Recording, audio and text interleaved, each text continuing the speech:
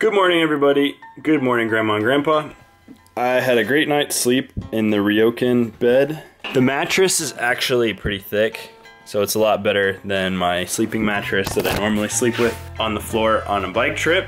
We're getting ready to go downstairs, make some coffee, eat a little bit of breakfast, and today we are going to be doing sightseeing. We're gonna be going around on, I think, buses, trains, gondolas, ferries, so tons of forms of travel today.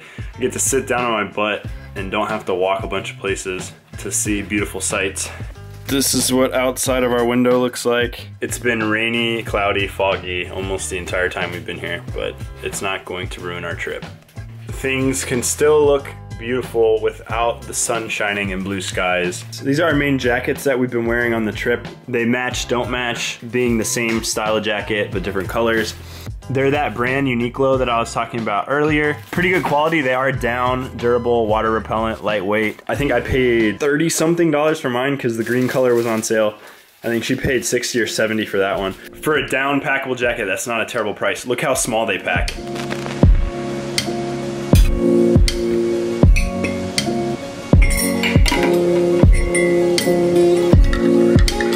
Even the sink drains here, ugh, very different. So this is the common area of the hostel. I didn't show anyone yesterday.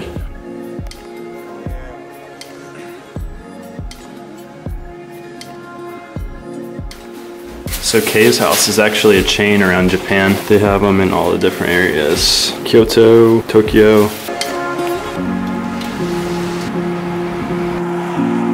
Our hostel back there, hostel. We have a private room, so it's like hardly a hostel. It's more like a hotel. We're going to the bus stop. And today we're gonna take that same bus, follow this brown line all the way to Lake Ashi.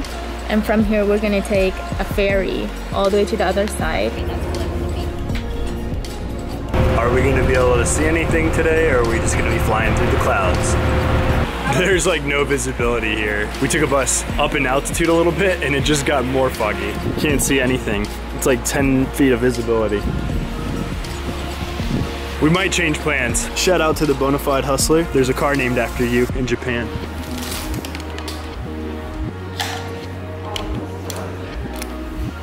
They have umbrella parking. That's so funny. This is what we were expecting to see. That's what we got. So here's the beautiful Lake Ashi.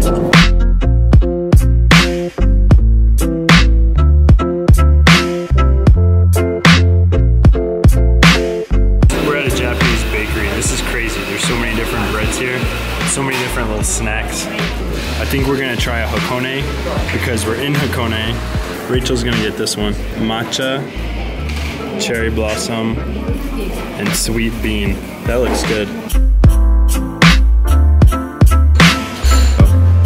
If we wanted to go on the cruise, we couldn't because bad weather, it is suspended. We're gonna try to do as many indoor things as we can today. Narukawa Art Museum.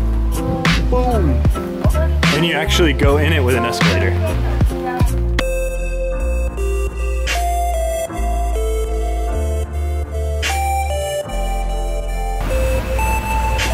$1,100 each to get in. We get a small gift of a postcard to send home to mom. So there was a discount of 200 yen with the Hakone pass that we bought that we were supposed to use for the cruise. That was canceled.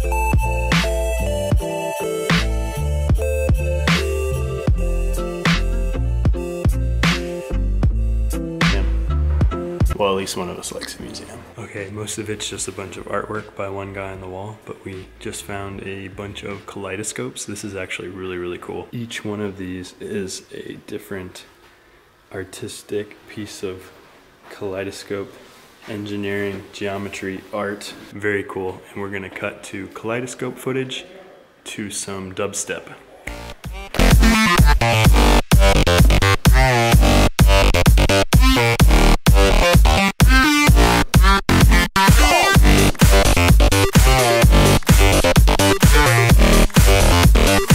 So even this is a kaleidoscope using natural organic flowers. Oh. So this is an interesting little invention that they're selling. It makes it easy to unplug a plug. This would be useful for somebody that's elderly or maybe rheumatoid arthritis and has trouble getting their plugs in and out because of their hand mobility. Japan is so smart, and they're very handicap friendly. That goes up the stairs. Do you guys want to see a kaleidoscope with me? Is the foot base really necessary? Imitate this art. Weather has not improved at all. The museum was cool, I liked it. Rachel's not much of a fan. The kaleidoscopes were the saving grace, otherwise it's just like walk around, look at pictures. Can't read anything because it's all in Japanese. I like hands-on things, so I thought the kaleidoscopes were cool. We're about to get some noodles if I don't get hit by a car. This is quite quaint.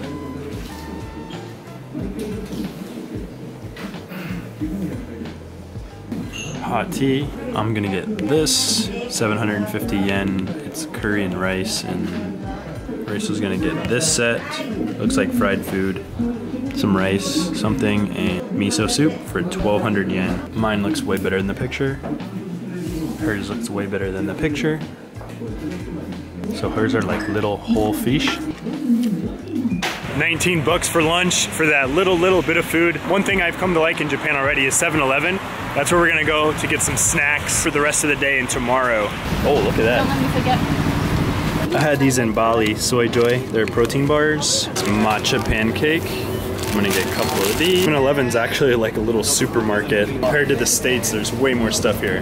Ramen choices, so many ramen choices. Bag of snacks from the 7-Eleven to provide us possibly with a dinner. At least some extra calories. That isn't gonna be $25. I think we're just gonna go back to the hostel. Is that what you wanna do? Weather is still gloomy. Back at the hostel. Just finished editing a video. Our room doesn't have a shower. The thing about this place is it's a communal onsen, which it's the Japanese style bathhouse. I've never been to one. It is separated into men and women, but the thing is, you go in and you're completely naked. I've never done it before.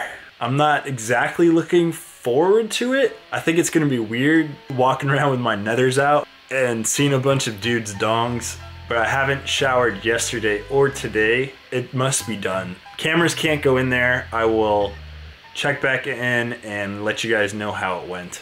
Okay, so this is where you go into the onsen. Put your clothes there, whatever. If you brought things with you, your clothes, your shoes. This is where you get naked. And then you come out here, you have these itty bitty stools, buckets, where you wash up, body soap, conditioner, shampoo, with a faucet, the different stations for everybody. Nice big drain. And then out here, so out here is where the magic happens. Check it out. Apparently this is natural hot spring water. Has some sort of minerals in it, you soak in it, makes your body feel good. All's groovy. And that is the tour of the K House Onsen. I actually came here, nobody was here, so I just ran and got the camera real quick to show everybody. Hope you enjoyed what an onsen looks like. Totally not supposed to do that. Gonna put the camera away. Please hit the thumbs up button. Subscribe if you haven't already. Any motivational comments, put them in the comments section. Any questions about Japan, and I will talk to you guys tomorrow.